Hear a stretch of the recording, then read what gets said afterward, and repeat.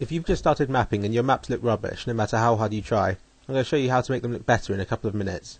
Although there's nothing really wrong with this map, it looks boring. By adding in lighting it'll be much better. Once you're on the editor, place an entity in the level, like this, double clicking on it with the selection tool, and change it to a light_environment object. It'll look something like this. This will emit light from the skybox, which you can see behind it. Now, you point at and you click somewhere, and the light will come from that angle that you click. So you can choose which areas are in the light and which are in the shade. To run the map, you click on this item here, or you can press F9. Once it looks like this, you click OK. Once it's rendered, which I've skipped out for this tutorial, you load up Counter-Strike and find your map and load it up, and it should look something like this. As you can see, it looks much better, but there are some areas which are really dark, and you need to light these up for a proper map. To do this, you go back to the editor and place in another entity, and this one you call light. It should look a bit like this light bulb right here. Once this is in the level, it'll emit light from wherever it is, and it should make the level look a bit brighter like this. And if you add in a couple more props, it'll look much better as well. There's another little thing you can do to make it even better, although it takes a long time to render. I wouldn't recommend it because it makes the maps very big.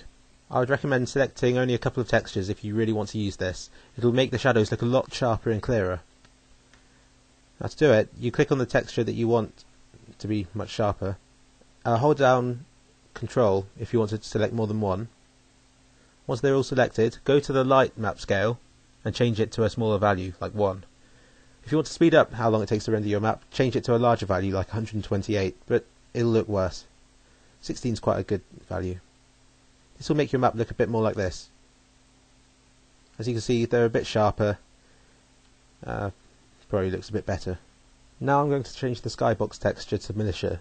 Go up to map at the top, click on it, go down to map properties, and then click skybox texture name. It'll say something like Sky Day 0101.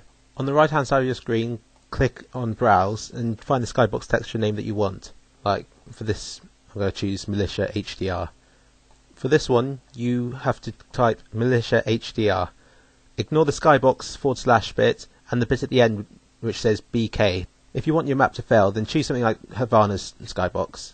The same thing applies. Ignore the thing before the / and the thing at the end saying FT. Go back to this screen and type in the skybox name that you want, and then render the level, and it should be there. And this makes the level look much nicer to play. Now I'm going to place an env_sun object in the level. This means that you can look up to the sky and you'll see a sun in the sky, and it will blind you if you look at it. You do this, add this in the level. It doesn't matter where you put it in the level. Now to get the right angles, you go to your light_env object. You copy the pitch your roll data and put it into your env_sun object.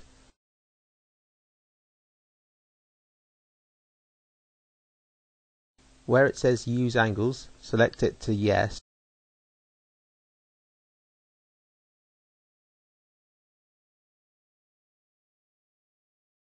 I'm now going to add some fog into the level. It doesn't make it all misty unless you set it to a really close distance, but it does give it a nice little haze, which makes it more realistic.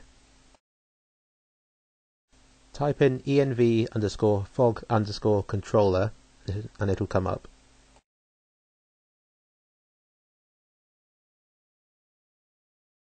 Where it says fog enable, click yes, and then fog start and fog end, type in any sort of value. Fog end, I'll set it to 4000 so it isn't too foggy.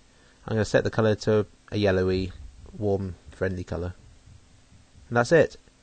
Render your level and it should look alright. So here it is. Your level looks slightly better now than it did before. You can see the fog. It's not really that obvious, but it does make it look slightly better. Here's the sun. Looks nice and sunny. You might find two suns in levels which already have suns painted on. For this you just have to find the right angle so they both overlap. I hope this has helped. Have fun mapping.